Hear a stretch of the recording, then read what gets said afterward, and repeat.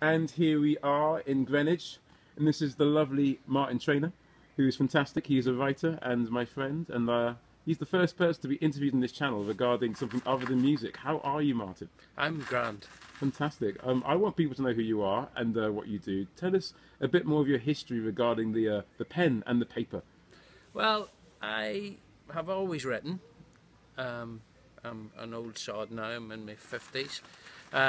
But I started writing seriously around about 1998 and working on short stories and basically developing the craft. That's what we were doing. And I got my first short story published in 2003, so it's a long haul from starting to that. 5 years of hard graft to get the short story out. Wrote some more short stories, got those published, and then I began my first novel. Wow. I wrote 3 novels and didn't publish any of them. In America they call them trunk novels. What they are is they're kind of a training novel, and it's just purely just working on the craft.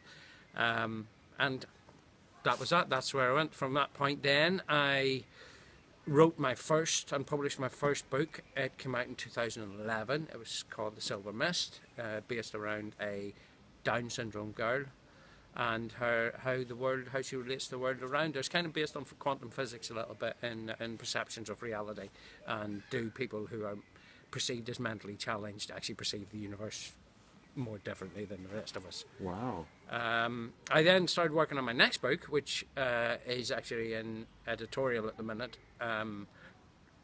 It's a dark fairy story based here in London, leaning very heavily on the old narrated fairy story kind of thing, but dark fairies, dark and scary.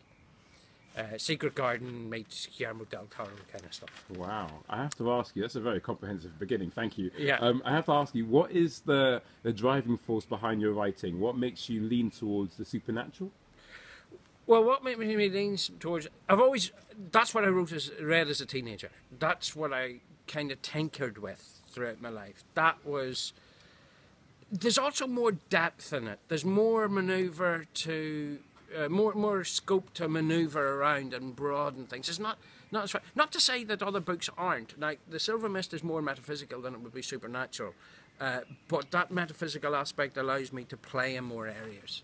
And that's what I like about supernatural or genre novels. Whether they're literary or not, I like genre novels because I like to read them because they take you away, and whenever they take you away, there's more to explore.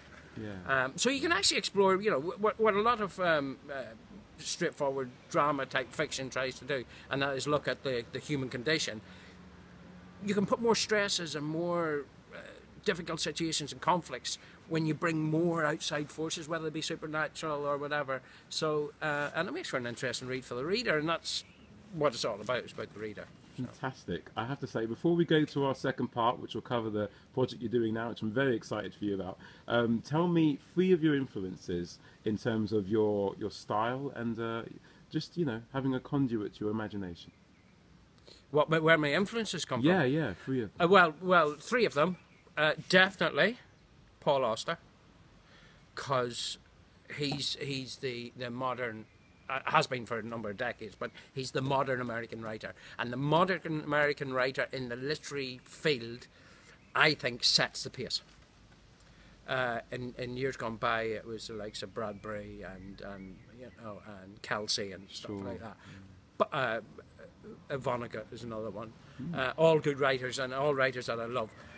But Paul Auster has taken a little flip. He's moved us up forward. He's taken it all a little bit. And if the literary, what they call literary, all fiction's literary, but that kind of standalone book, when they're writing those and they're setting a trend, everything tends to follow. And that's Paul Auster's one. Okay. The other one is a good old London boy called China Miéville. Terrific writer, fantastic premises. What he does is he writes books that whenever you read them, I turn around and go, bloody I wish I'd thought of that. That's what he does. He's an ideas guy beyond belief. And the other one would Umberto Eco, the Italian writer, because what Umberto does is he can do that sweet spot between creating worlds and writing it with the flair and style big books, big books that flair and style that engage you completely, start to finish. And he's another ideas man. So I think when it comes down to it, I read readers who are ideas men, who come up with the what if, and it hasn't been done before. So wow. Yeah. Fantastic. I look forward to hearing more about you in part 2, Martin. You rock. You rock.